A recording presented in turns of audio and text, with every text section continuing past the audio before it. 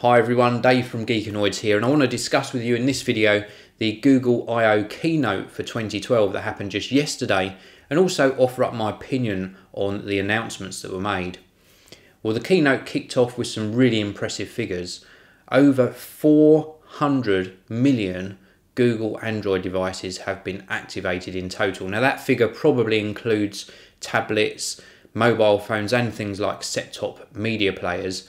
But that is an impressive figure with over 1 million activations per day at the moment as well. So really impressive.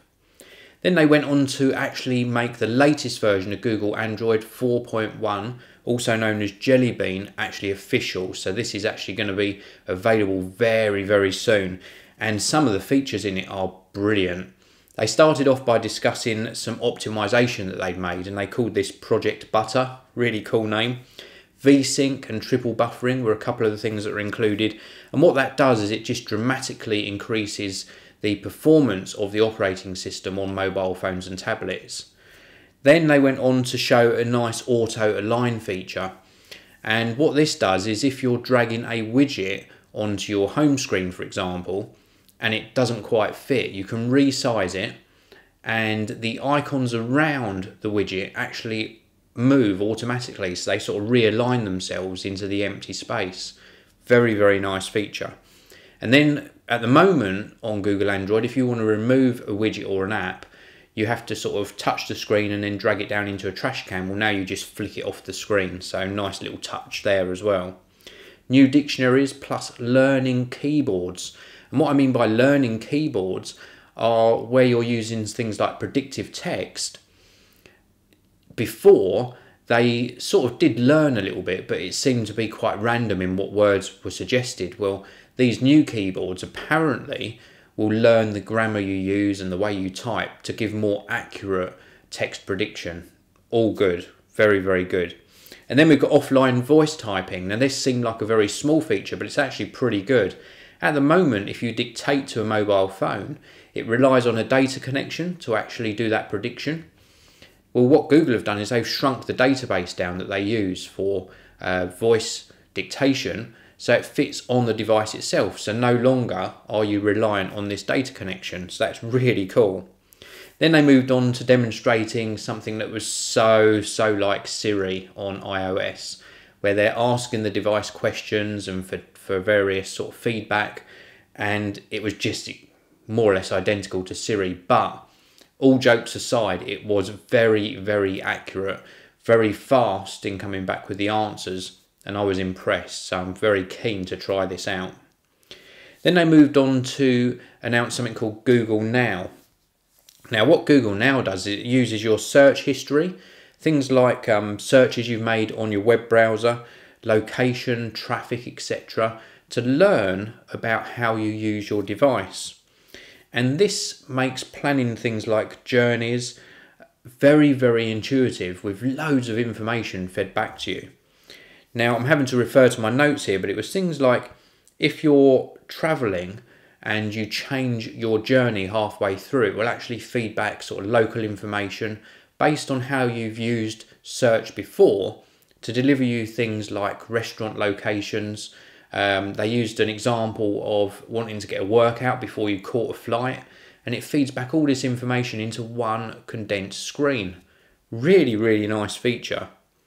Now, Android 4.1 Jelly Bean is going to be rolling out to some handsets mid-July, and it's going to be an over-the-air update. They did detail some of the handsets, and it included the Galaxy Nexus. The bad news is that in the list, very short list actually, of phones that they detailed, they didn't say anything about the Samsung Galaxy S3. So I'm assuming that because that isn't a Google Experience handset, you're going to have to wait for the update on that particular handset. Little bit of bad news, but at least it's coming mid-July. And then they went on to discuss Google Play. Now, I use Apple devices primarily, and I use the iTunes App Store to discover and download new apps. Well, Google Play is where if you've got an Android device, you'll actually go to download games, applications, music, videos, etc. The figures were very impressive. 600,000 apps and games are available on Google Play at the moment. That is a brilliant number, and it shows how things have changed over the past couple of years. And then they also talked about smart APK updates. And what that means is if a developer makes an update to an app, instead of the whole app having to be downloaded to a device, it uses a smart update, so it only downloads what's changed. And this results in smaller files, so that's good for everyone, means less data usage. More content was added as well, including movie purchasing, TV series, and also new content partners announced, including the likes of Disney. Magazines were also launched as well, and you can purchase single magazines, you can subscribe to magazines, and they even said something about a subscription for magazines as well, where you get a 14-day trial. I'm not sure how that's going to work, but very, very keen to check that out. Then they moved on to hardware announcements, and this was what we've all been waiting for. We sort of had rumours for a few weeks building up to the event about what they were going to announce. Many of those came true, including the Google Nexus 7 tablet announced. Now, it was Asus that they partnered with, or Asus that they partnered with to actually make this. And I'm going to run through the specifications and then give you my opinion on the Nexus 7. First of all, 7-inch screen, 1280 by 800 resolution.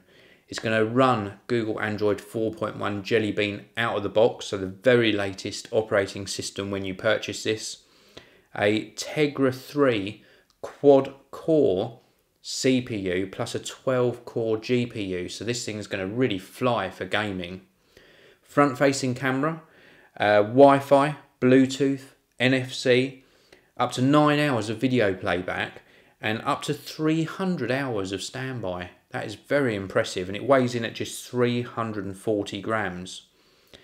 The thing that struck me when they were announcing this, and it was quite funny, I did laugh to myself, was how when the iPad was announced, a lot of Apple users and people looking on from outside of the sort of Apple world were saying it just looked like a big iPod Touch.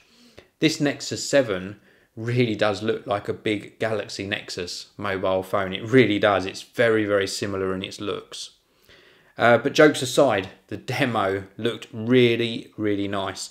The magazines that they displayed on this looked very crisp. User interface was really cool. And then they looked at this TV app and they did a demonstration of the TV app. It just looked very, very swish, very well thought out, and some nice additions to the user interface. Dynamic widgets as well on the home screen. This was like that for me, because what dynamic widgets do is you can drag them onto your home screen or get rid of them if you don't want them, but they will make recommendations to you about new content, and it just seemed like Google pushing out ads to the device. So a little bit undecided about that one. They also showed the new YouTube app, which has been optimized, and also talked a little bit about offline maps, which is available to the Nexus 7 tablet and handsets that get Android 4.1. And what offline maps does is, again, similar to the voice dictation. Instead of relying on a data connection to get your maps, you can actually download a whole city to the device. So then you don't need any data connection to use the navigation and to find your way around. Now, pricing was the big surprise here. The base model with 8GB of storage, $199 in the US, £159 in the UK. The higher model with 16GB of storage, $249 I think it was, and £199 in the UK. They got the pricing absolutely spot on. Now, personally, myself, I've already pre-ordered one. It's due to ship mid-July, so not long to wait, because we're already almost at the end of June, so maybe 2 to 3 weeks time to get our hands on the Nexus 7 tablet, and I'll be bringing you lots of coverage on this new device. It's really impressed me what I've seen so far just via the keynote that happened yesterday. Moving on, they announced another new device as well. It's called the Nexus Q, and what it is a small Android powered computer that you use your tablet or phone to actually control it. And you connect the Nexus Q to your TV and sound system. So you're going to connect it to your LED TV. It's got audio outs. You're going to connect it to maybe an AV amplifier or to some active speakers. And once it's connected, you can then use your device to control the Q and stream content down from the cloud. So that could be movies, music, etc.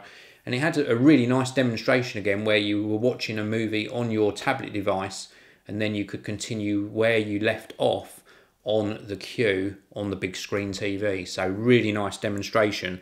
The actual specifications of this, I didn't catch too many of them, but it's got an OMAP 4460 CPU, a 25-watt amplifier built in, and you can stream music and up to 1080p video from this. So it sounds really nice. It was quite big though, quite a big sort of spherical design.